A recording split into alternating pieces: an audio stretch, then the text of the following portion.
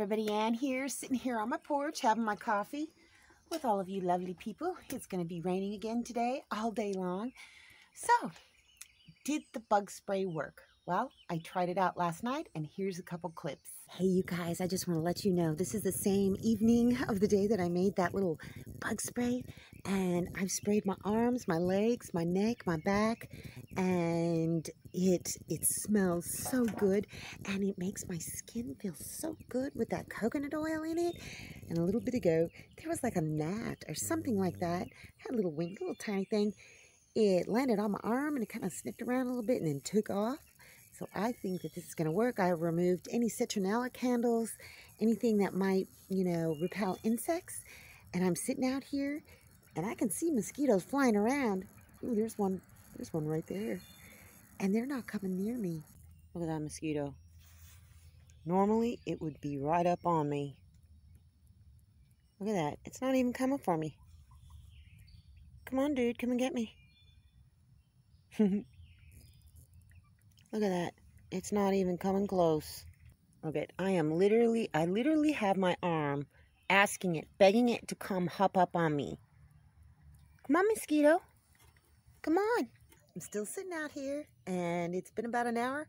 No bug bites. No new bug bites. Oh my gosh, I'm looking at myself up close here. Not attractive. I need makeup. I'm just glad that I made something. The only thing that I didn't make was the witch hazel and the coconut oil. But other than that, you know what? I made a good organic bug spray. I wonder, can I grow witch hazel? I mean, it's like a plant, right? What are you doing, Papa? Come here. Should I spray some of this on you? I need to investigate if it's okay for dogs. But, oh, you know what? He has a flea and tick thing that I put on him, so that's okay. It did work, but I got up this morning, and as many of you probably presumed, the coconut oil solidifies when it gets below a certain temperature. Not a big deal, because you can just put it under your arm or whatever, and it ends up melting. You can shake it up, and you can use it. It sprays on really nicely, and it does moisturize the skin. I don't have to worry about putting it on my fingers or my hands. And yeah, there's a couple bug bites from a couple days ago, and they still itch really bad. Spray this on it, and it helps the itch stop. And you know what? Even though the coconut oil kind of solidifies, it doesn't matter. But I think in my next recipe, I am going to put something else in there. I'm considering vegetable oil. I'm also considering olive oil. So before you guys start making your own, let me test this recipe a little bit more and see what else I can do with it. Because the last thing I want to do is get up first thing in the morning, wanting to spray on bug spray and have it be solid like this, but you could even hold it in your hand. That's why it's a good idea to put it in these small bottles. And this coconut oil will end up melting.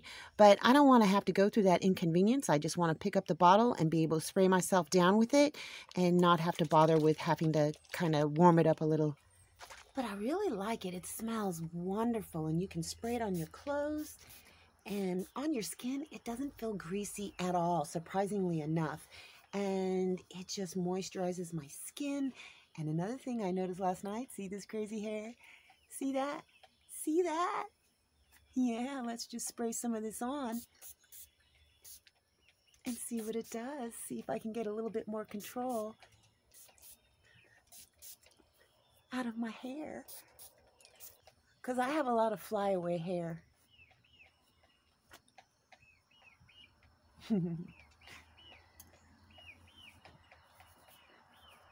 I look so awful first thing in the morning. Here, I gotta put this on, keep it out of my eyeballs. But it makes my hair feel less dry and less, fly away. You know what I'm talking about? I love it. And it makes my hair smell beautiful. Sorry, I had to put my sunglasses back on even though it's overcast and it's gonna rain soon. certain lights just really bother my eyes, so I almost always have to wear sunglasses. These are cheap sunglasses from the dollar store, but they work okay. Anyway, so the bug spray does work. It repels whatever flying, biting insects that are surrounding you. I sat out for a couple hours last night and I didn't get bit one single time. In fact, the mosquitoes wouldn't even come close to me at all. But like I said, the coconut oil resolidifies at a certain temperature. It's getting warm and I don't think I'll need to worry about it because it's always going to be warm. So all I'll have to do is shake it up. But before you guys try this recipe, unless you want to just, understand that you're going to have to melt this every time you use it, let me experiment with olive oil. And I'll get back with you and let you know how that went. Looks like it's not going to rain until maybe 2 p.m. or so. And those baby chicks have been in their coop for, this will be the 5th day. So I'm thinking of letting them out. I need to go get dressed, get out of my jammies, put some work clothes on, and see if I can get some stuff done around here before it rains, and let those little baby chickens out. Okay, little chickens. Come on out. Get your freedom. Come on, babies. Yep. Let me throw some food out for you. It's so wet out here. They got plenty of greens growing. Yay! They're free! Whoops, somebody's already going back in. Look at how big they've gotten. Oh my gosh.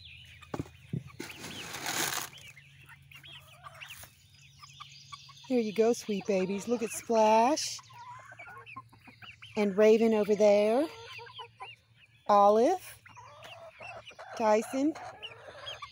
And yeah, there's a couple more out here. Come on, girlfriend.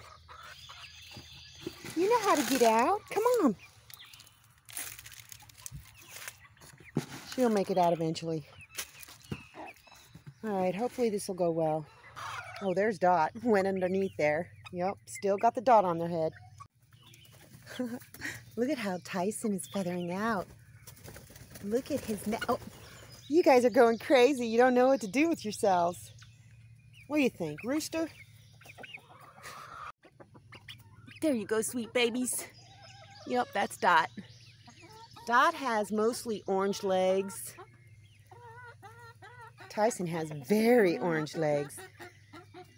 Just look at how cool he looks. They're so excited. They're like, yay! Ooh, I need to change that water. Looks like it's turning a little bit gross. A little bit. That's an understatement. What happens after it rains a whole bunch of days out here? Yep, the mushrooms start coming. What do we got? What do we got? Not sure. Not edible. Yep, there's a whole bunch of them. Ooh, look at that pretty one. Huh. Don't know what it is. Let's see if I can get the underside. I'm going to try this. Not sure if this is coming out. I'm going to check this out and see what it is. Look at, my apple is still growing. That is so wonderful. The sun is really trying to come out. Oh, I wish it would just stay for a day. Give us a break. Just a teeny break in the rain. I'm going to go see if Mr. Lucas minds if I go forage his little path back there for mushrooms. I'm sure there's something back there. I just got off the phone with Mr. Lucas and he said it's okay if I go forage on his trail. So I'm going to go over there. I got my little with me and my brown paper bag and Papa, and we're going to go see if we can find some mushrooms. I got my trusty sidekick with me. Yep, Papa. We're going to go for a little stroll. Whoa, check it out. Not even 2 seconds on a Mr. Lucas property. There's already a gem-studded pawpaw mushroom that's beyond its prime. Here's another little one. Let's see how young this is. I'm going to go ahead and pull it. Look at that.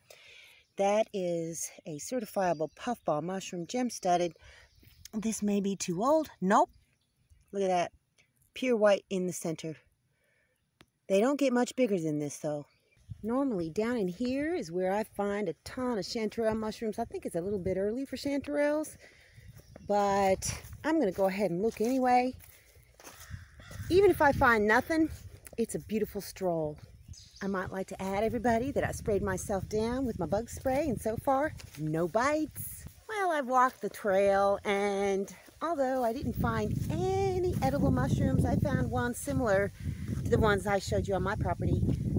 But that's okay. I'll just save my little bag for another day, and we'll try again. Chanterelles probably aren't gonna end up popping up for another month or two, maybe. So I'll just keep checking. Sometimes you just gotta look at things from the other direction. Those are the beginnings of chanterelle mushrooms. I'm not gonna harvest these. They're too small. I need them to grow and spread, but there are more. You can see them. See that? That's a chanterelle. Those are all the early beginnings of chanterelles. Yes, indeed. This whole little area is going to be filled with chanterelle mushrooms within a week or two. So I'm just going to let these grow, let them get bigger, and then I can come back and harvest them. This is glorious. On this trail of Mr. Lucas, there is a huge wild blackberry patch, and the birds haven't eaten them yet. So I'm going to eat one. I'm going to eat another one, because the birds ate all the ones on my property that were ripe. I'm just helping this plant grow. Oh yeah. Delicious. All right, I'm going to have to come back here when there are more ripe and harvest a bunch and hopefully be able to turn them into something delicious. This doggy just kind of takes off, goes off in another direction, and then he comes back. He's a good boy. So even though I didn't get to find any mushrooms that I can eat today, that's all right. They're coming. They're going to be coming soon. And I still got to snack. I haven't had a snack of all those ripe wild blackberries, and they were yummy. And I've ate a few wild edible greens, hopefully ones that dogs haven't peed on, because that's what they do. Anyhow, it was a nice little stroll. And I love it. I love just being out here. So anyway, that's all I got for you guys today. See you in the next video.